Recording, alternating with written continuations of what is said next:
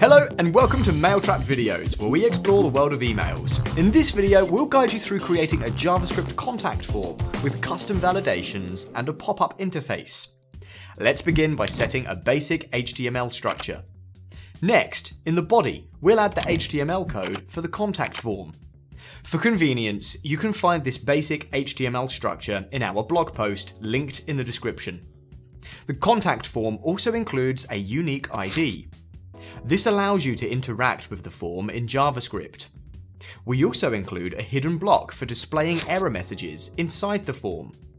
Furthermore, each label is wrapped in a form row block for styling, and a required attribute is added for input validation. So this is what our plain HTML form looks like.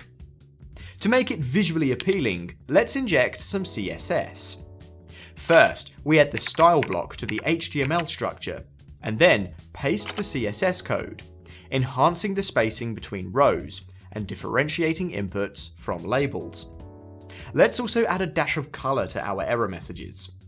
With these basic styles added, our form sheds its plain HTML appearance and looks more refined. Nice. This styling is just a basic demonstration that illustrates how simple changes can improve the form's layout. CSS offers great flexibility for further customization, enabling you to tailor the form to your design preferences and brand identity. Next, let's improve our contact form by integrating it into a pop-up. First, we need to add a pop-up container in the body of the HTML structure, and then nest our form inside it. We also need to add the CSS for the pop-up to our style tag. Alright, so this is what our form looks like now. Next, a sprinkle of JavaScript does the trick to animate the pop-up. For that to happen, we need to add two functions that will show and hide the pop-up. But before we paste the functions, let's quickly create a script tag and indicate the type as JavaScript. Now, to trigger these actions, we need to include a button. Here, we've added event listeners to the button for opening the pop-up, and to the entire document for listening to the escape key to close the pop-up. We did this inside a DOM content loaded event block. This ensures that our JavaScript code only runs after the entire HTML document has been fully loaded, allowing us to interact with all the elements, including our newly added button and form. Alright, let's test it out. Click the button, and voila, our form pops up. And when we press escape, it goes away. Now, let's see how we can add validations to our form with some custom logic. The default validation works in the following way. The user tries submitting the form. The required attribute picks up that the required form fields are empty. An error message is displayed. We can modify this behavior by adding a submit listener, which is triggered when the form is submitted. Now, this listener will try to validate the form, and if the content is invalid, it will show the error message. Additionally, we need to remove the default required attributes.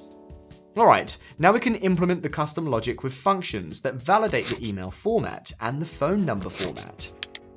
The email validation function will check if the email input matches a standard email format using a regular expression.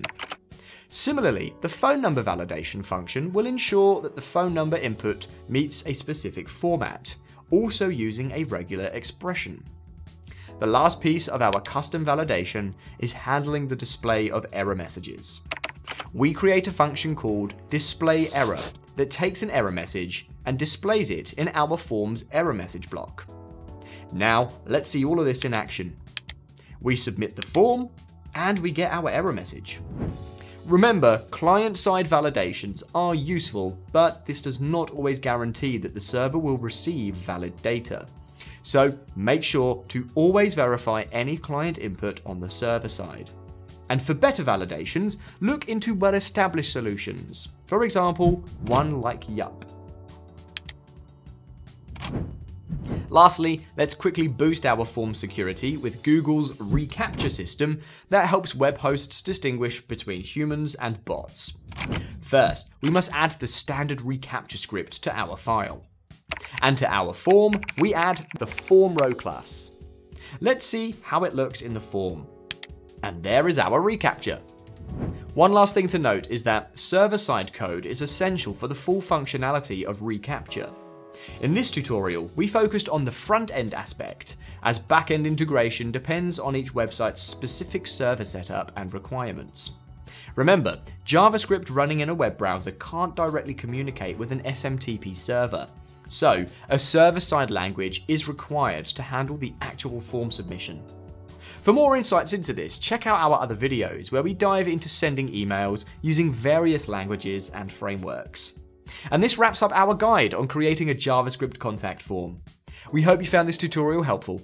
Thank you for watching this video brought to you by Mailtrap, an email delivery platform to test, send, and control your email infrastructure in one place.